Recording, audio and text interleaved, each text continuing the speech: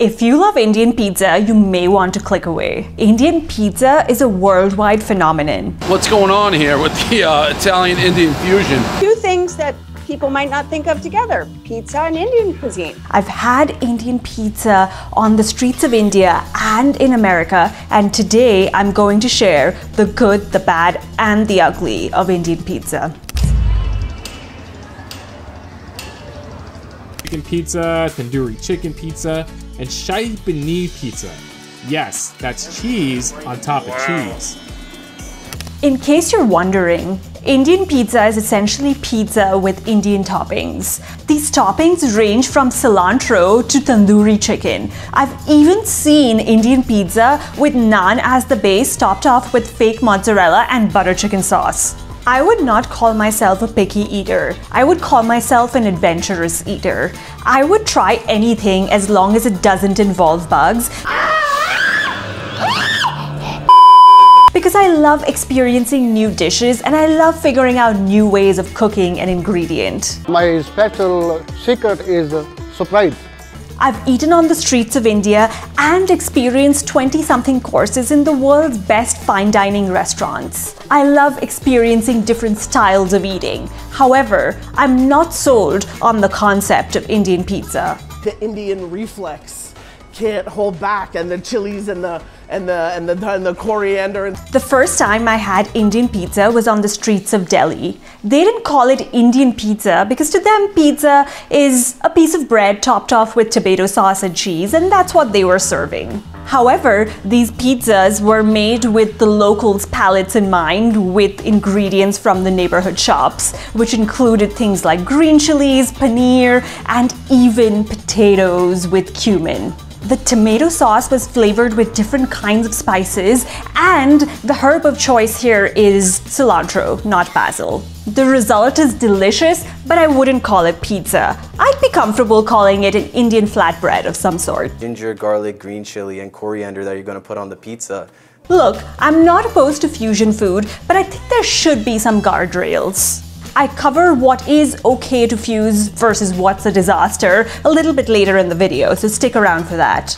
If you visit Domino's Pizza in India, they have numerous innovative toppings on offer. Of course, the menu is divided into vegetarian and non-vegetarian sections. The 4-cheese pizza comes with a hit of ghost pepper, and there are 12 different options in the vegetarian section compared to only 2 options in the American menu. I despise paneer on pizza, but it seems to be a popular pick. It's also interesting to see that the Mexican ingredients are labeled as exotic, something you would never really see in the US. They also have a pickle-flavored pizza. I'm nervous to taste that. I'm not sure how that combination is going to work. The non-vegetarian section of this menu mainly features chicken with 1 minced mutton option.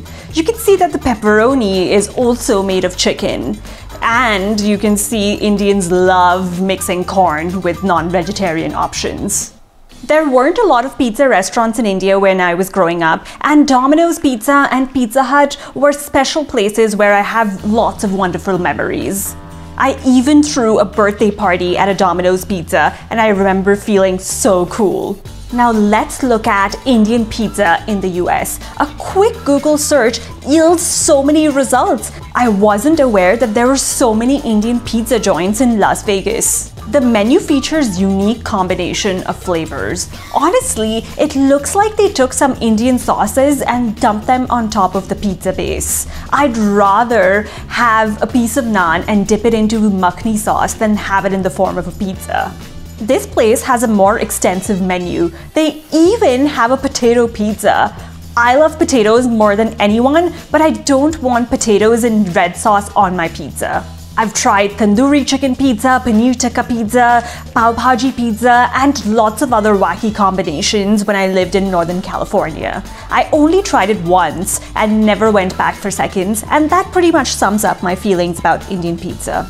Yes, we eat our pizza the wrong way. You've got to be losing money on this. I have nothing against fusion food. I think all food is fusion because it's influenced by its surroundings, the preferences of the people, the ingredients, its history, and a lot of other factors. Cuisines are constantly evolving, and fusion of flavors is a natural part of the process. However, what I have a problem with is when those flavor combinations seem forced and the dish sounds better in your head than on the plate. Indian pizza falls into this category for me. If you really have a hard time with Indian food being on pizza and calling it pizza, you could just call it an Indian flatbread with cheese. I love Indian food, as I'm sure you all know, and I love pizza, but I don't see the need to combine the two. Combining pizza and Indian food does a disservice to both cuisines. Someone once said, "A slice a day keeps sadness away." I doubt Indian pizza can do that for me. Have you had Indian pizza, and what do you think? Let me know in the comments below. Like the video and subscribe to my channel if you want to dive into the depths of Indian cuisine and culture.